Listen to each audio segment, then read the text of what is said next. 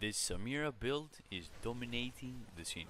It's a pretty common build in Korea, having a higher play rate in Masters Plus than Infinity Edge. Can stay invulnerable during the R channel without breaking it. It's pretty much Duskblade. New Duskblade does more damage to low targets, which is perfect for Samira.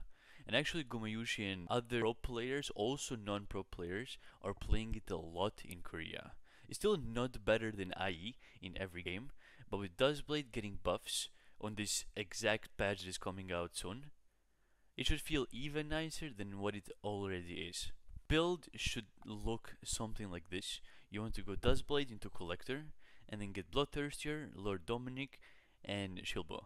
Shilbo can be definitely swapped. You can go for Guardian Angel as well. So as a last item resort, you have a lot of options.